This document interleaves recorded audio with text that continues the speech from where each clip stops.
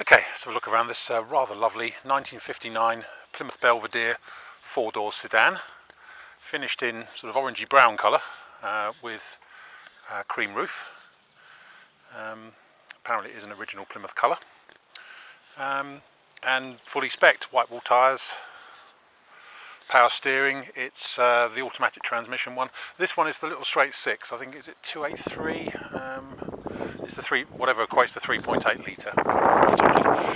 But it's the straight six one, automatic with power steering. Luckily manual windows and everything like that. Bench seats. The only modifications from standard, it's got a pancake air filter under the bonnet, although the original is in the boot. It's got a more up-to-date radio cassette fitted, which all works nicely with electric aerial, and it's got a dashboard mounted clock, although that doesn't seem to work. But aside from that, I'm no expert, but it seems to be original to me, and it's rather gorgeous. It's actually an award-winning car. It won an award at the American Auto Club of Great Britain show at Easter this year. And say we've just taken it in part exchange. Rather lovely. I did about 120 miles in it yesterday. Performed superbly.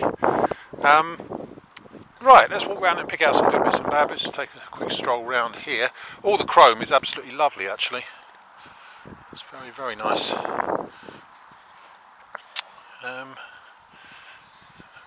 Really, really nice finish on the paintwork as well. I think it was painted about, oh God, when was it? About 1918, about 24 years ago, I think, from memory. I think. I can't absolutely guarantee that. It may have been painted since. Some of you may know the car and be able to point me in the right direction on that. But anyway, around the front end, all absolutely lovely. All the front bumper chrome's nice and everything's in place the way it should be, nothing missing. Tiny blemish, a little sort of couple of stone chips just there on the edge of the bonnet, but no more than that. Looking down the near side, straight as a die, really nice. All the panel fits are really good, actually. Much better than you'd expect. Near side front wing is all nice, and the sort of presumably vulnerable area down there all looks good.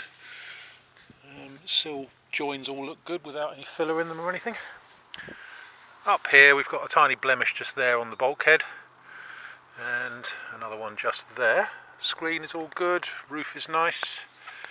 As I say, the chrome is excellent. There's a couple of dinks in the chrome on the rubbing strips on the sides. This is where cars have been opened against it. There's one there. I think there's one on the fin on the back there.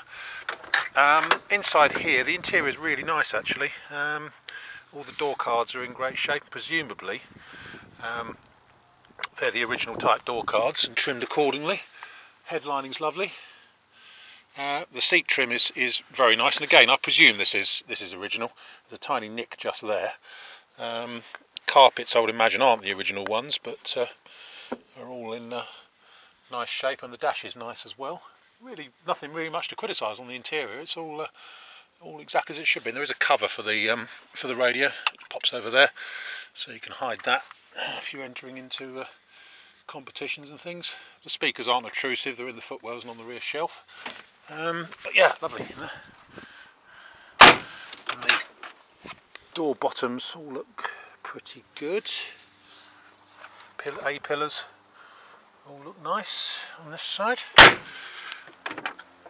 Along here, that all looks nice as well. In the back it's the same, all good in there. And the door itself looks to be good. Everything shuts nice, and as I say, the shut lines are really nice on it. Near side rear wing is all nice. There's just a bit of water there. Near side rear wing is all good. As I say, there's a slight dink in one of the chrome bits. Oh, there it is on the top of the fin just there. But that's about it. Around the tail end, a couple of bits of blemishes in the paint just there. Again, the rear bumper chrome is really good. It's not pitted as such, just while I was driving it yesterday. It's got one or two marks on the chrome, but it's not pitted badly. So I did 120 miles in it yesterday in not particularly nice conditions. A few spots of micro blistering and stuff up here on the offside rear corner, but offside rear wing all looks really good. A little bit of bubbling just coming up there under the chrome, just there. really am picking holes, to be honest, considering it's 55 years old. 56 years old. Certainly older than me, just. Offside sills all look to be good. There's a bit of paint missing just there off the back of the offside front door. In here again, it's lovely in here.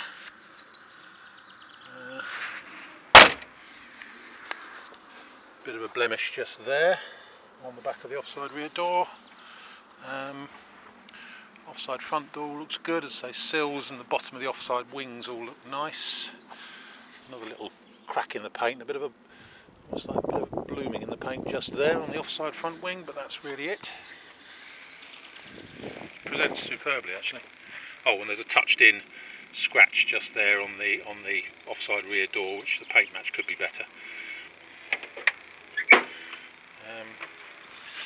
Again, A-pillars and B-posts and everything all look nice. The dash is all good in there. Door card's nice. Bit of bubbling just there on the roof. That's about your lot. She's a lot of fun.